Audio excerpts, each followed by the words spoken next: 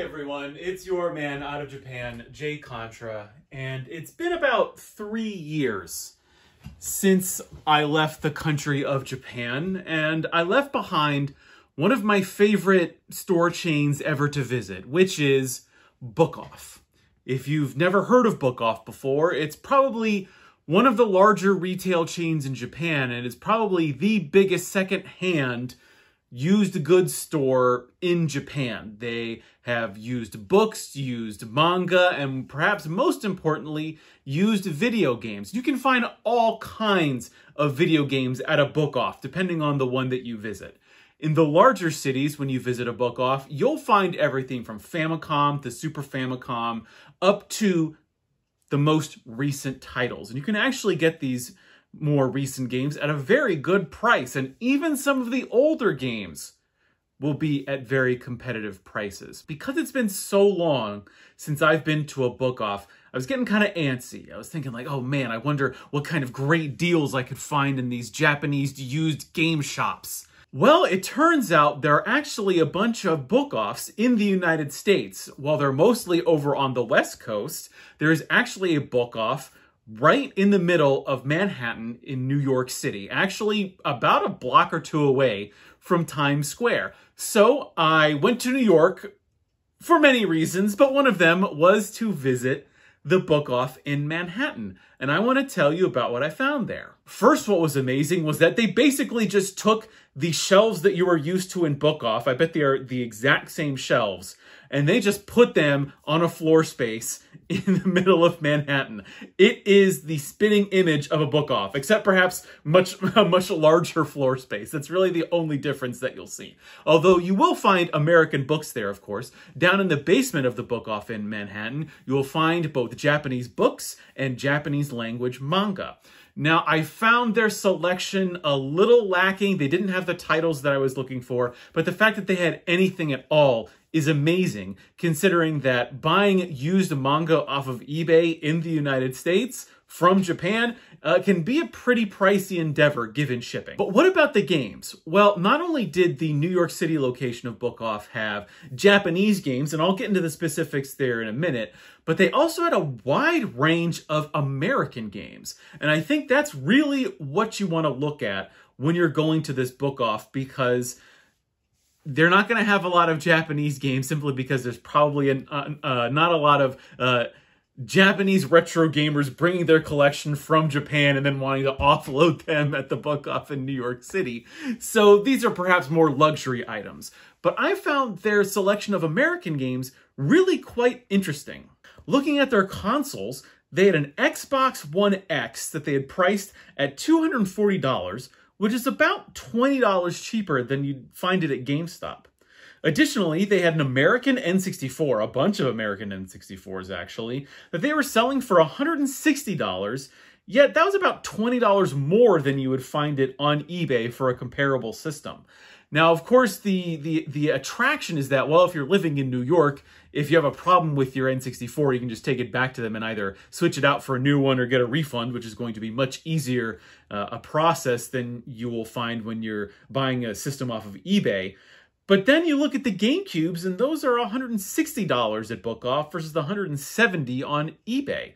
And the real twist is that they had an N64, what I think was in the box, for the same price as a loose console. So I don't know how they're pricing their consoles, and particularly how they price their Japanese games. I don't know if there's like some kind of game pricing professional that they consult, or they just go on eBay and they just type in the games and try and, you know, go $10 or $20 up or $10 or $20 down. I have no idea how they're doing this. Their prices are all over the place, and that's what we're about to get into right now. They had Dreamcasts for $140 versus the about $100 you would find it on eBay. And they also had Xbox 360s for about $50 a piece, depending on the model you wanted to buy. But can this American Book Off compare in price to buying the same retro game in Japan? Let's do some quick comparison shopping. Here in their Japanese retro game showcase, they have a copy of Link to the Past for $40, which is 4 or 5 times more then the $7 you can find it for on Surugaya, although I'm not counting shipping in that price. Similarly, R-Type is $40. However, I can go online and get a complete in-box copy off of Surugaya for $27. And then you get to Endless Duel, which is an amazing Super Famicom Gundam Wing game, which is $79 here in the case, but I can get the same cartridge on Surugaya for $13 plus shipping. So at least for their Japanese retro games, you're not going to get a great deal there. But I was amazed, and I mean actually amazed, by the American GameCube games that they had just out on the shelf. For example, there was a copy of Star Wars Rogue Squadron 2, which I've been looking for, that they had at $20, which is about the same that you'd find it on eBay. And the only reason I didn't buy it is simply because the spine had faded from the years, probably, of being underneath the UV lights that they have. But what I think I'm really interested in is the games that they have in their big showcase at the front of the shop. They have a complete in-box copy of Diddy Kong Racing for $90, which is actually not that bad considering on eBay it's about $85 shipped. They also had a complete in-box copy of Mega Man 5 for the Nintendo Entertainment System, and they wanted $540, which is a bit pricier than the $450 that you could probably get it for on eBay. They also had a used 3DS copy of Dragon Quest VIII, which they wanted $130 for, but I went on eBay and I could find it sealed, so a new copy of Dragon Quest VIII for the same system in English for $130. So I don't know how they priced that there. Speaking of GameCube, when we go to Luigi's Mansion, they had it priced at $80, which is a lot more than the $55 that I could find it on eBay. But on the flip side of that, look at Castlevania 4 for the Super Nintendo. Here it's priced at $185 versus the $235 that I could find it cheapest for on eBay. And then you get to Cubivore, which is at a cool $550 here in Book Off, whereas on eBay it floats from anywhere from $500 to $600. But the advantage with this Book Off is at least you get to see the object right in front of you, as opposed to eBay, where not only could the pictures be playing tricks on you, but I'll be honest, when I've bought a lot of, say, GameCube games or PlayStation 2 games, you know, the games that come in that sort of DVD case, I've had a lot of games get damaged in shipping just because of poor packing. So the advantage for Book Off is that, well, if the game gets damaged, it's going to be your fault taking it home. It's not going to be Book Off's fault. The truly interesting game, the most interesting game that I found at an interesting store in Manhattan, it wasn't the Japanese games there. It wasn't the cool consoles that they had in the showcases. It was a $1,500 copy of Shrek Super Party. Now, this is normally a $20 game for the American Xbox, but the copy they have here is very special because it includes a watch. I don't know how you feel about the movie Shrek.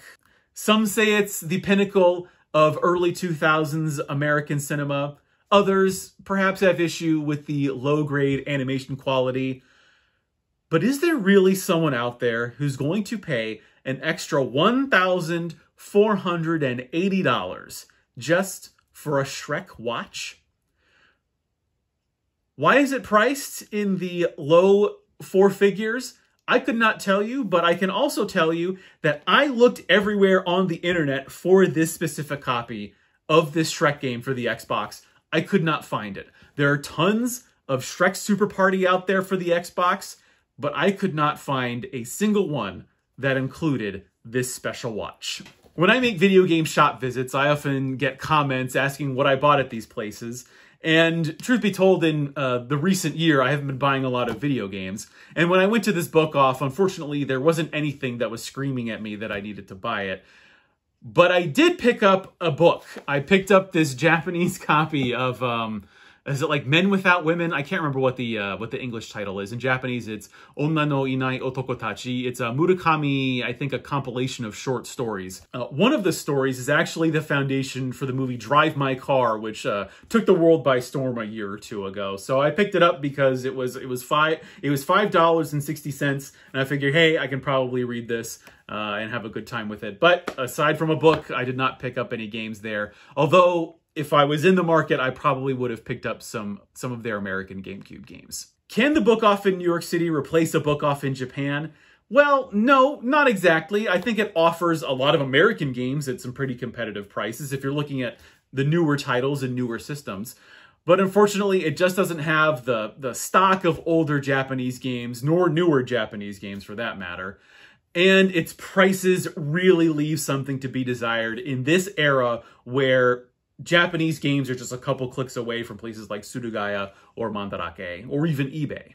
However, if you are visiting the book off in New York City, just a couple blocks away, across the street from Bryant Park, you can go to a place called Kinokuniya, which is a Japanese bookstore that's pretty prevalent in Japan, and they have a couple of stores here in the United States. And there you can find books about Japan written in English. You can also find English language manga and their Japanese counterparts. And you can find all kinds of cool Japanese stationery, Japanese language learning books there in the basement. It's a really cool store, and because it's so close by, I highly recommend you go there for a visit.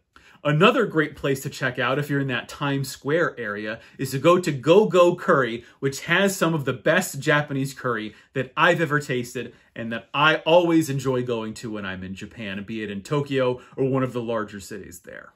I want to end with a plug for my Twitch channel. I stream every Sunday at 7 p.m. Eastern Standard Time at twitch.tv/jcontra. Sometimes we'll have Japanese game hunting videos and my reaction to them. We'll talk about different topics in Japanese video game collecting, news, and basically whatever's on my mind at the time. Again, that's twitch.tv/jcontra every Sunday at 7 p.m. Eastern Standard Time. I've been your man out of Japan, Jay Contra. Thanks for watching, and mahalo.